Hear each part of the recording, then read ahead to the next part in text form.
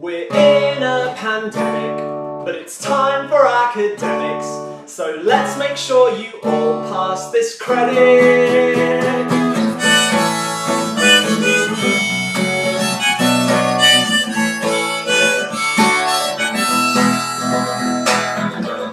It's a new year to learn about the planet. Like Linkin Park, we'll be theorizing in hybrid. Your temperature matters, so does the temperature of the planet. Some of us are gonna be on campus. We're all gonna try not to spread this virus. Wear a mask when you're in class. We're in a pandemic, but it's time for academics, so let's make sure you all pass this credit.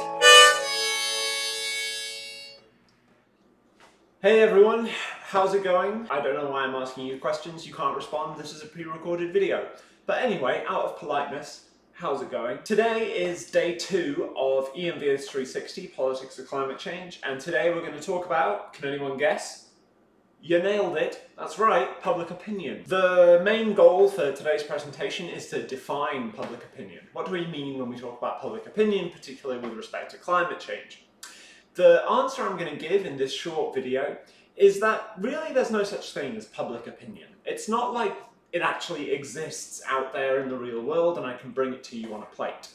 People don't have a fixed, absolute attitude. There are lots of different pros and cons of any object of political evaluation. That might not make much sense right now. Hopefully by the end of this video it will. The reason that there's a picture of a crow is because my favourite joke about public opinion involves crows. And it goes thusly.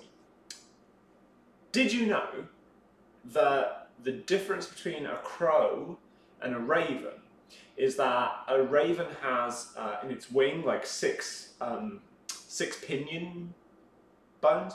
And a crow only has 5. So the difference between a crow and a raven is really just a matter of opinion. Please don't leave mean comments on this video. I'm going to begin with a theory called the receive, accept, sample theory. And this is from a 1992 book by John Zala called The Nature and Origins of Mass Opinion. It's basically a way of thinking about how public opinion works in politics. All of our measures of public opinion, when we're developing an empirical sense of what public opinion is, we use polls. You go up to someone's door and you ask them what they think about a variety of topics. If you want to define public opinion, that's a good place to start. I don't know if any of you have ever done any phone banking work or volunteering or anything like that, but you ring people up and you ask them what they think about things. Maybe I'll get Ellie and Ollie briefly to reenact the type of survey that you might get. Hello everyone! Today Ollie has prepared a presentation about how it is impossible to separate the way that we measure attitudes from the attitudes themselves. Ollie is going to give me a survey that demonstrates the type of questions you ask affects the attitude you think you're trying to measure. Ollie? Hello everyone!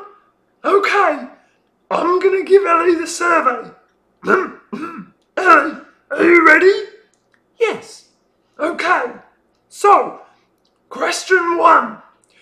Do you believe it's important for artists to take risks even when it doesn't work out?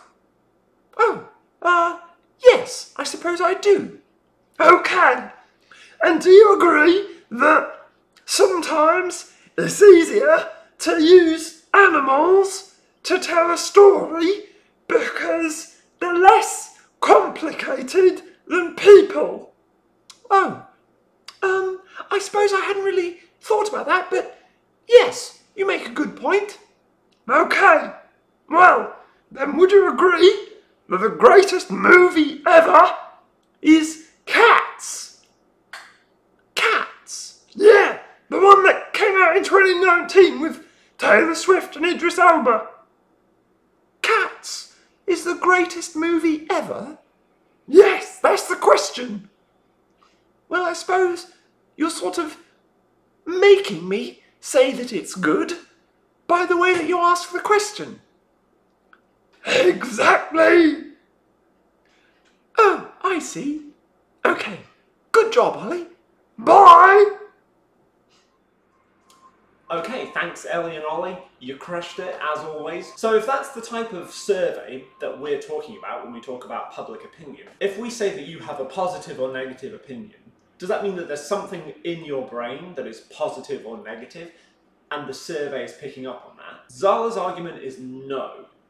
Zala's argument is that there's no one thing floating around in your brain that is your opinion on climate change. And that's the crucial point. Everybody has a variety of opinions. And so what you do when you answer a survey is you open the filing cabinet in your mind where all of the different considerations, thoughts, attitudes that you have about climate change are located, and you pull out a sample of the ones that are on the top of your head, and you look at them, and you use them to respond to the question that you've been asked. Zala's argument, Zala's theory about public opinion, is that that happens in 3 steps. What he calls receive. First you have to receive messages from the media. His argument is that the media is really central in the development of public opinion. So if you see something on Fox News saying climate change is bad, or if you see something on MSNBC saying immigration is good, you open the filing cabinet in your mind and in goes a new consideration. MSNBC said immigration is good. That's the receive and accept portion of this. If you are a devoted Fox News viewer, you might receive a message from MSNBC, but you aren't necessarily going to accept it. So for the mix of considerations in our heads to change, we have to receive new considerations and we have to accept those new considerations. If we receive and accept enough of them, recently enough, then the next time we get asked a public opinion question, we're going to sample those newer, more salient considerations. So Zala's conclusion here is that it's actually very difficult to shift public opinion. Most people do not receive all that many messages, most people aren't paying much attention to the news, and most people don't accept the considerations that they do receive. Hopefully that receive, accept, sample model makes sense as a way of thinking about what public opinion is. It's not one thing, it's a mix of considerations. It's the whole filing cabinet. And then how do we measure it? How do we change it? This model also speaks to that. The other interesting thing about this book that I wanted to raise is in the acknowledgements section of this book, there is a pretty remarkable, this is a total tangent by the way, pretty remarkable little paragraph here. I now turn to the delicate task of thanking wives.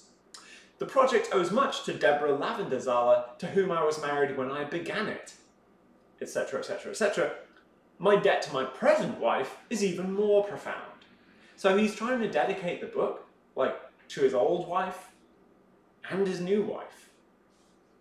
I don't know what your thoughts are about this, but whenever I see this, I'm like, what an interesting thing to put in the acknowledgements of your book. So, before we end the video, I want to talk about a few criticisms of this model. Zala really focuses on the role of the mass media, newspapers, television channels. He sees this as the way that most considerations change because this is where most people get their information. But in Taeku Lee's 2002 book, he talks about one example of a way that people get their information from their community. He finds that it's not just the mass media that sets up the considerations in our heads, it's also the conversations we have with friends. It's the conversations we have with family members, and in the case of the civil rights movement, which Lee is examining, it's about what our local churches are saying. Although Zala is really focused on the mass media, what about other forms of media that might change the mix of considerations in your head? The Tumblr post that you saw, or the Twitter thread that you read. All of those things can matter too. He also doesn't say much in his model about where people get their initial biases from.